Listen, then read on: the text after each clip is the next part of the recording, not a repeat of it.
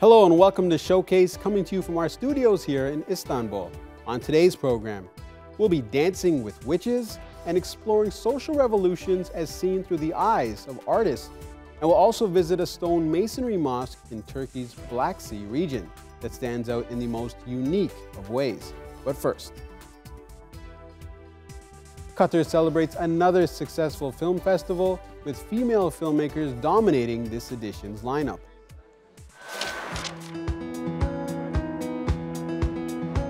Adventurous international works mixed with modern British classics at London's prestigious art fair.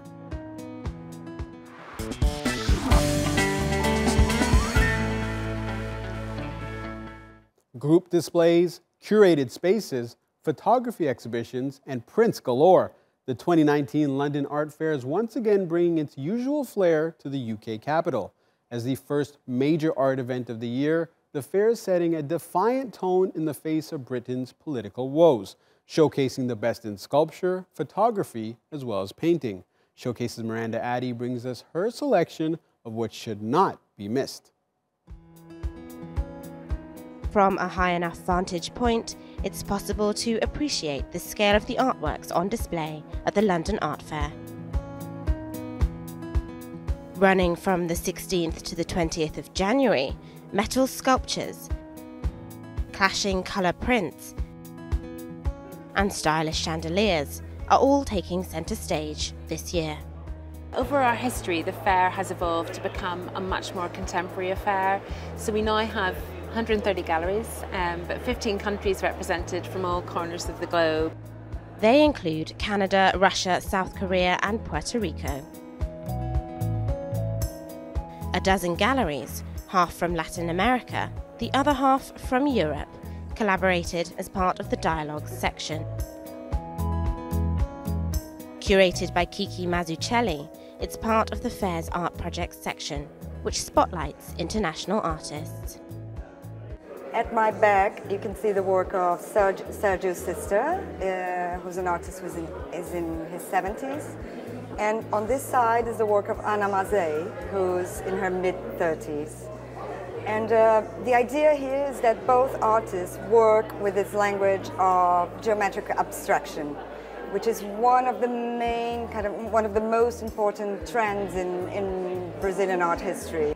Venezuelan artist Augusto Villalba's work layers paint to create unique textures. It's about materials I've found and put it together and working with colors and transparency and different material. They are basically on paper, and I do this process and I finish it on canvas, which feels like it's leather or kind of different point of view, like looking at art.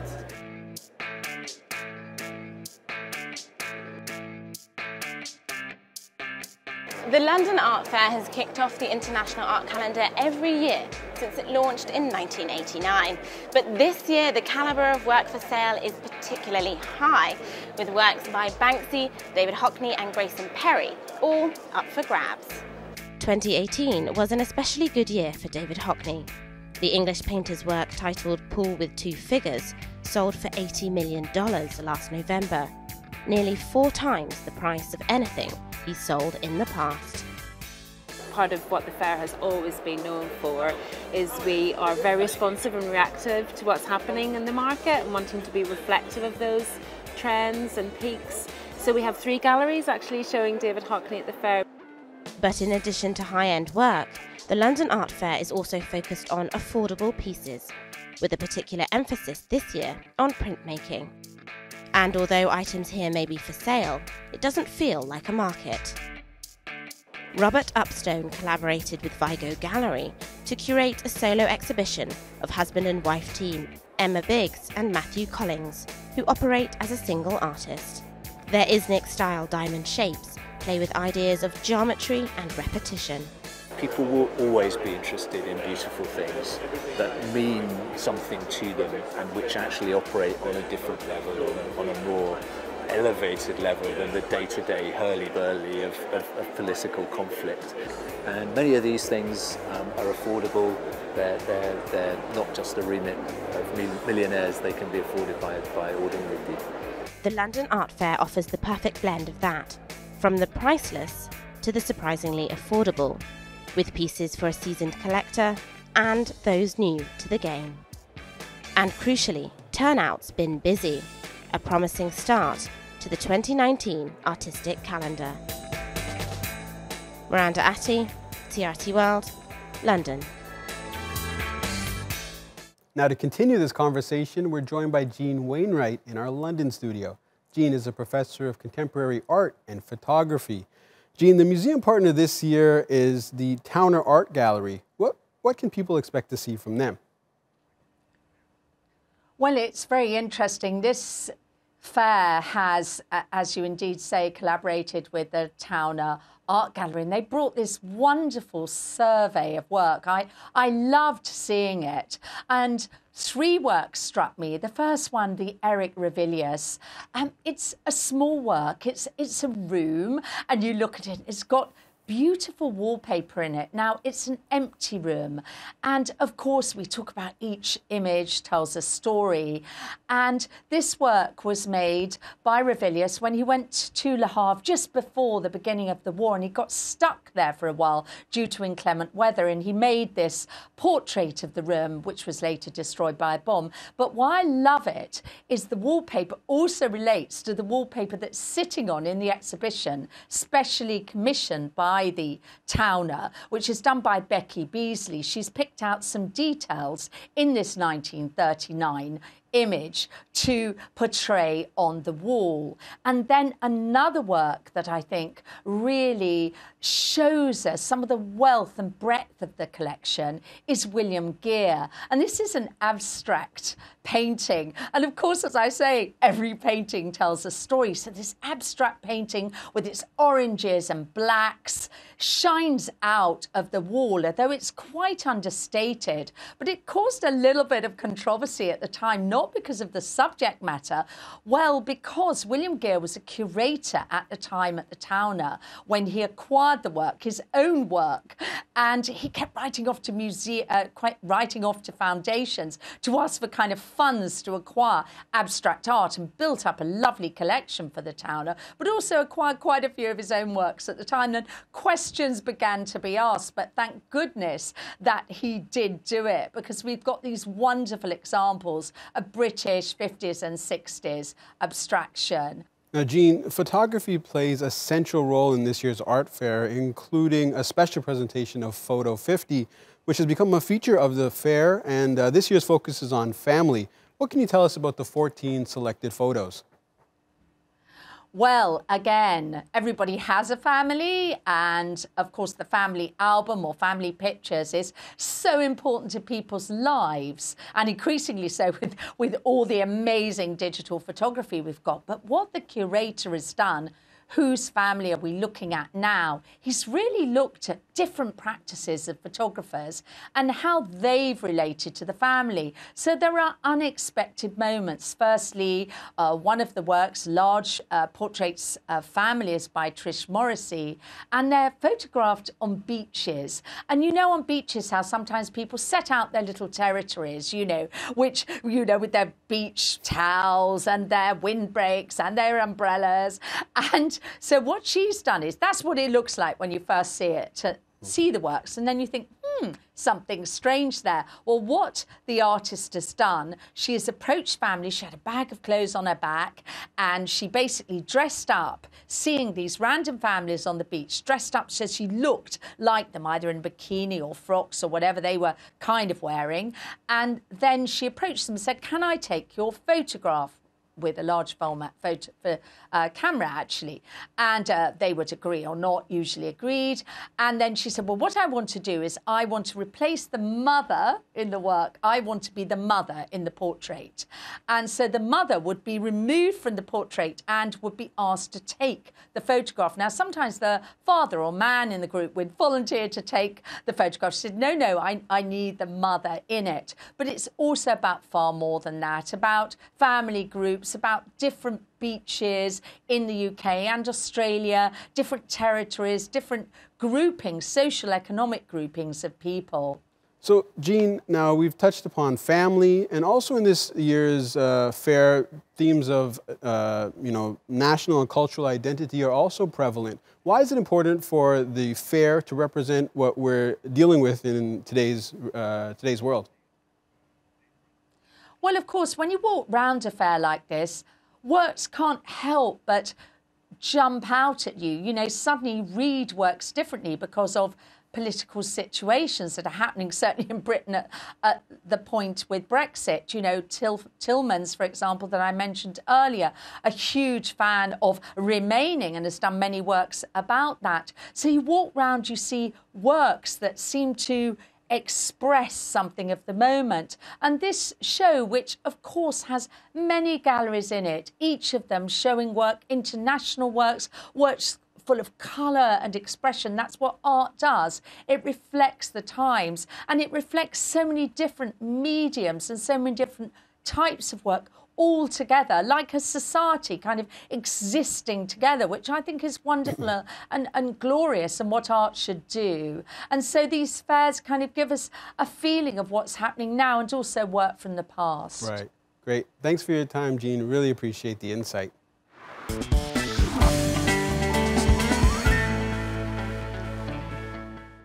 From Hollywood to Bollywood, the hashtag #MeToo movement has been shaking up the global entertainment industry.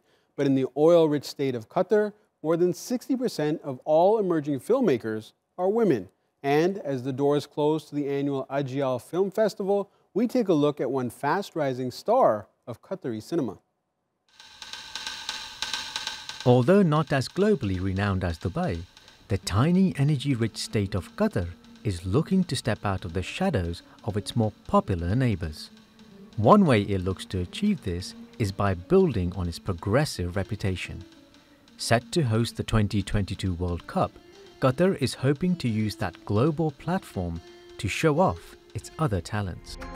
Why does the kids at school seem kind of strange?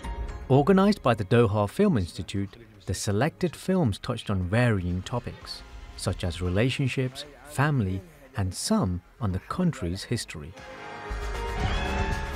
But it was the female directors that dominated the festival.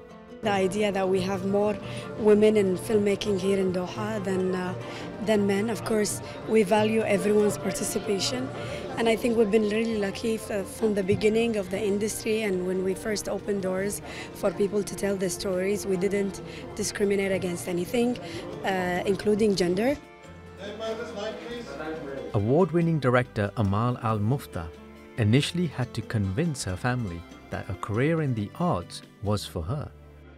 She knew it was her calling after she received national recognition with her film Al-Hamali.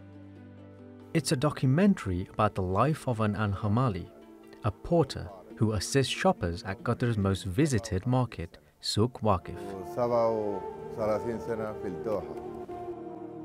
قبل أن نشتغل بانشيري بعد نشتغل كباب يسوون كباب كم سنة اشتغل ديوان عميرية على هين حمالي. Mufta feels that the film industry in Qatar has been more supportive, rather than segregated, making it stand out against others around the world. I know that from the outside it seems that there's like a segregation, especially like in the Hollywood industry, between men and women and how women operate there. But here, really, I feel like it's a level field. Like whether you're a woman or a man, you were treated the same. Mufta also understands that progress will take time, but her desire to demystify perceptions of Qatari women is something she feels she has the responsibility to see through. The community of women in Doha, especially in this society, is very private. And I just feel like as women filmmakers, we have access to that community and to so many different stories and tales that are unique to us here.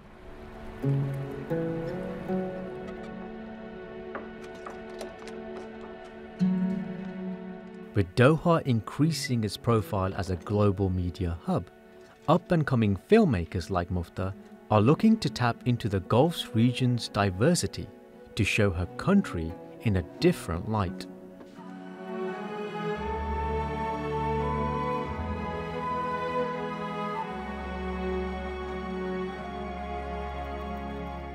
Still to come on Showcase, making art and culture more accessible. An exhibition experience independent of time and space on the symbolic power of womanhood and witchcraft. But before we bring you those stories, here are a few other arts and culture stories making headlines.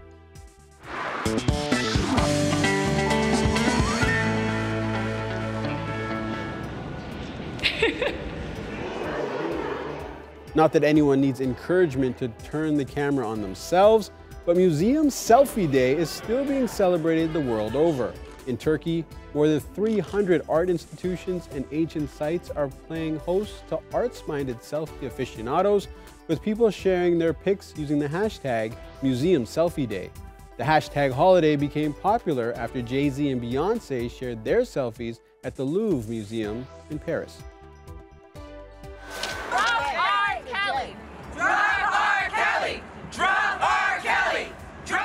Following a wave of sexual harassment allegations against American singer and songwriter R. Kelly, protesters gathered outside Sony Music's headquarters in New York. As part of a movement dubbed #MuteRKelly, they are demanding RCA Records drop him and stop profiting from his work. The rally came less than a week after a plane flying a banner which read "Drop Sexual Predator R. Kelly" was flown over Sony Music's offices. Brazil's National Museum has been rebuilding its massive collection after a blaze destroyed most of its 20 million items last November. The 200-year-old institution, considered the most important natural history museum in Latin America, was world famous for its paleontology department. So it's fitting that the first exhibition to be held since then, titled "When Not Everything Was Ice," features 160 rare Antarctic fossils.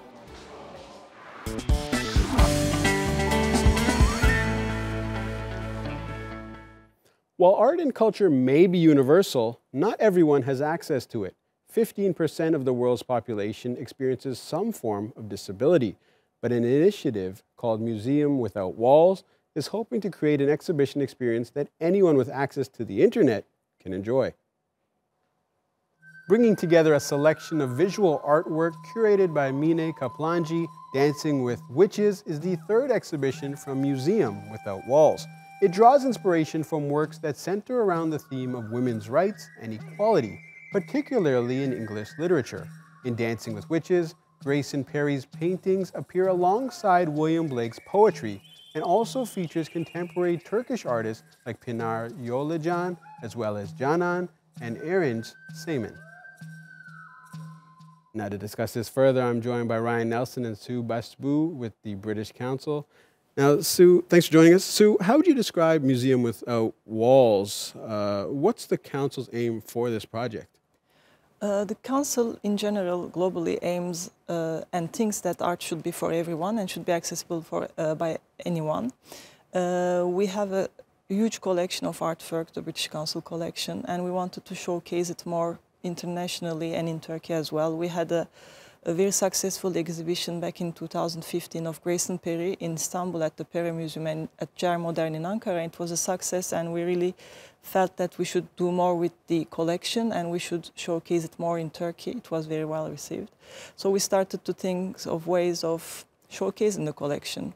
And since the digital is a tool that help everyone extend their network and reach wider audiences, we started thinking about developing an online platform that would help us, enable us showcasing the collection. Why is accessibility so important? Well, I think when we're talking about the digital, it's actually at a really exciting time.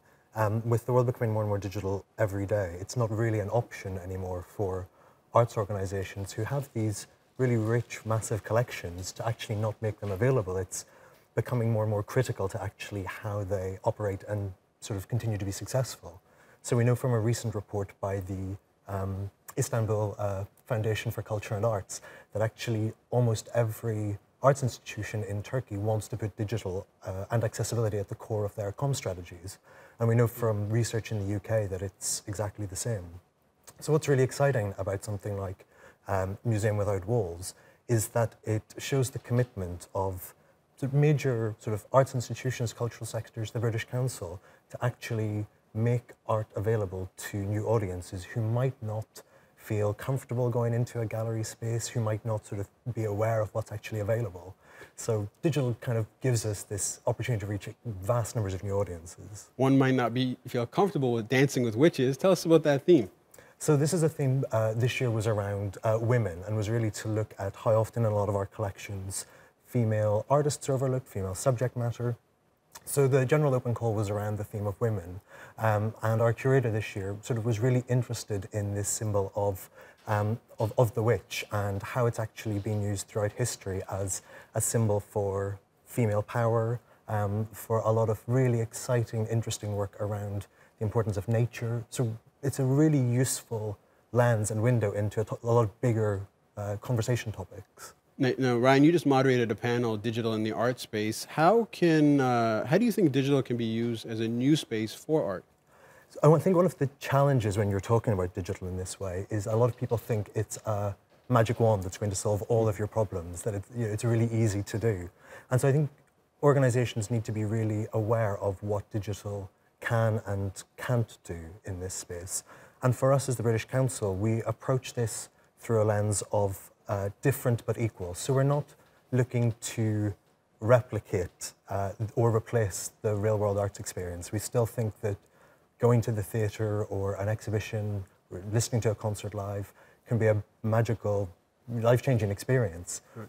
But what we do with moving the work into the digital space is look at how it can be adapted and changed, and actually you can create something new that's not lesser but is different but equal. Okay. Have you begun thinking, I know we're just launched this edition, but have you started thinking about next year's Museum Without Walls? Yeah, actually we are. We have started thinking, and yeah, next year I can say that it won't be only with done with a Turkish curator, but we will open we will have the open call in more international way.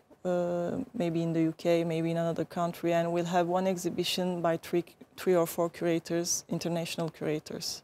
Ryan, you were telling me something interesting about how many pieces the British Council has, and also what's unique about this year is the first time you've used Turkish artists? Yeah, that's right. So the reason why we're really excited about this project is the British Council holds a large arts collection of about 8,500 works of British arts and artworks from the 20th century. But we are an organisation without a sort of public venue. We're not a museum or a gallery. So a lot of those works get loaned to museums around the world. They get seen in exhibitions, but that's maybe one or two works travelling out. And so it means that most of the time, 80–90% of our collection is actually in storage. So the reason why a project like this is really exciting is it allows us to sort of really showcase that when this is something that actually should be for the benefit of everyone. And what we added this year to the project, which was really exciting for me, is previous incarnations looked just at those artworks in the British Council collection. Right. But for this year, for the first time, we actually showcased the work of Turkish artists alongside. And that led to some really interesting conversations and just relationships between those artworks. It brought a sort of mutual element to it. So as the British Council, a lot of our work is about that two-way relationship between the UK and other countries. So I was really pleased that actually the exhibition managed to do that this year. Ryan, Sue, thanks for joining us. Thank you. Thank you.